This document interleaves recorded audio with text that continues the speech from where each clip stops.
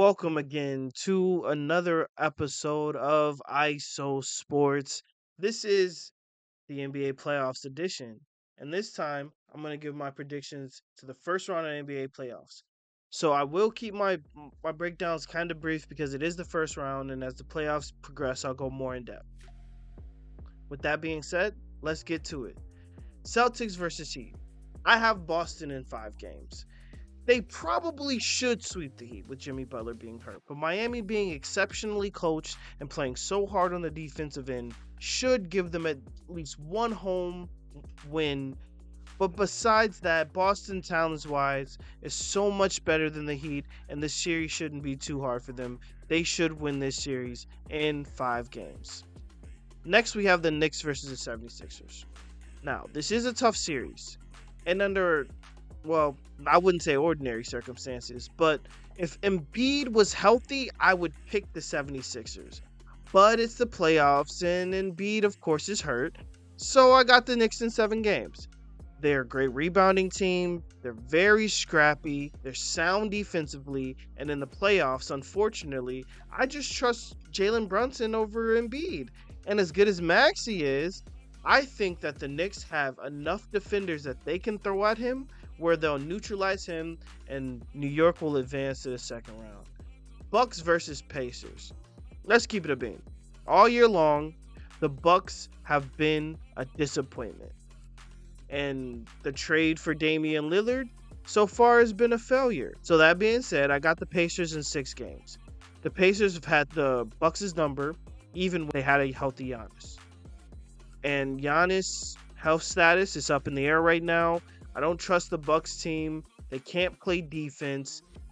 Dame doesn't look the same. The Pacers offense is crazy. I got the Pacers in 6. Magic versus Cavs. Now, this is probably the hardest Eastern Conference series to predict, but I would say I would pick the Cavs in 6 games.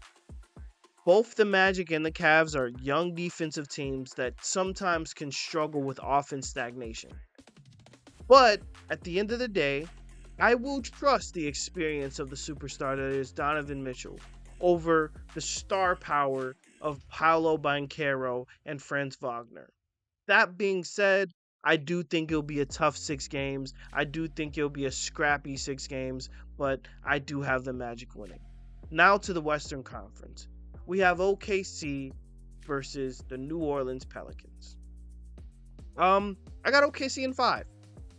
It's not much to say here. I mean, I think the young stars of the Thunder shouldn't have too much trouble overwhelming a Zionless Pelicans squad.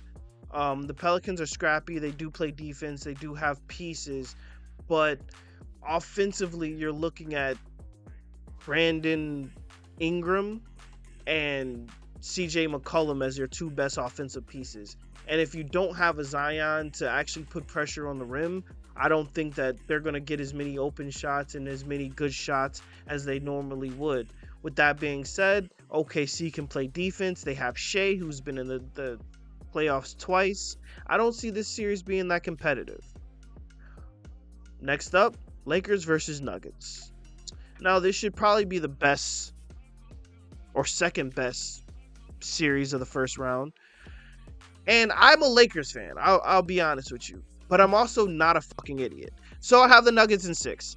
The Lakers don't have an answer for Jokic. And at this stage, Bron and AD, they will not be able to match the offensive firepower that is Joker and that is Jamal Murray in the playoffs. Each game may be very close, but the issue is that I just see the Nuggets offense closing games and being able to play defense as well. I mean, I made a video last time on IsoSports that the Nuggets would win the championship without too much trouble. And I still believe that. So obviously I have the Nuggets advancing in 6 games. Next, we have the Timberwolves versus the Suns. Now, this is a much closer series.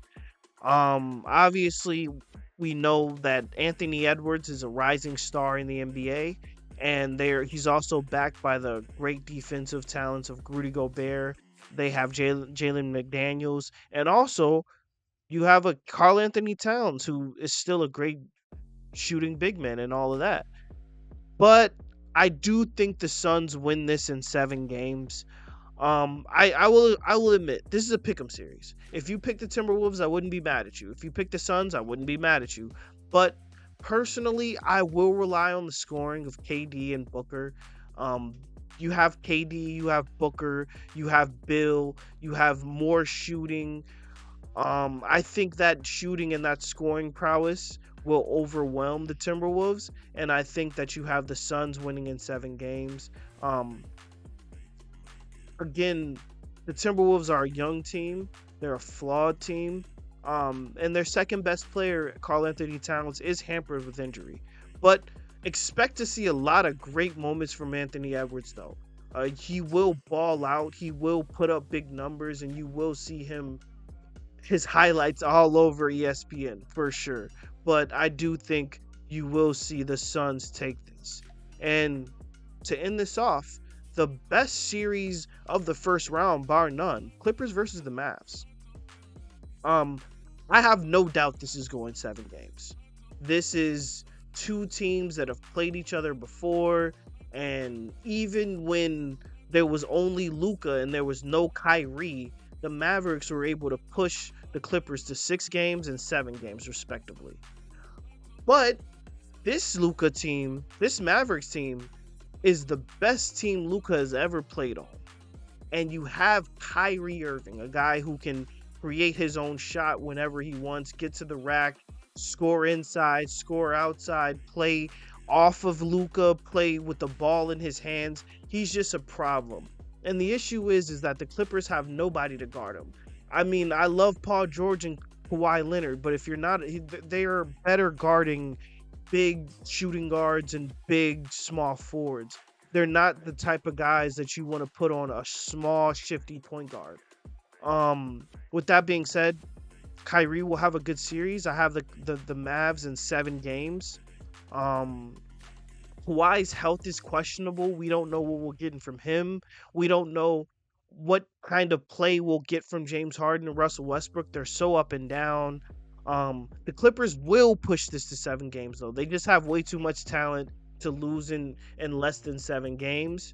But I don't believe that they will be able to beat the Mavericks 4 games out of 7. And I do think that Luka and Kyrie will just overwhelm the Clippers and will lead to a Game 7, very reminiscent of when the Suns played the Mavericks a few years back. And that's my first round. So just to recap, I have Boston in 5, the Knicks in 7, the Pacers in 6, the Cavs in 6, OKC in 5, the Nuggets in 6, and I have the Mavs in 7 games. This has been ISO Sports. Thanks for watching.